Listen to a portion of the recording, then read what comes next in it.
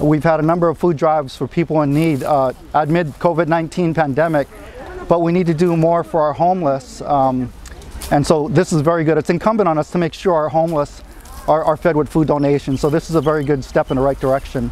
What he does from mission is helping the homeless people as well as low-income people around this area, especially Kalihi and Whan area side. So that's his one of our mission.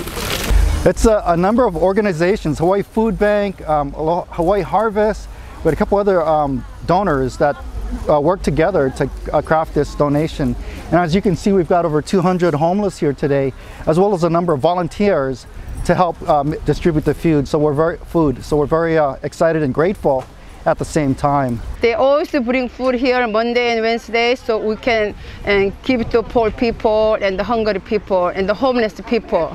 So a lot of volunteers here too. So we came here 7 o'clock morning early, 7 o'clock early. So we finish it at about 2 o'clock.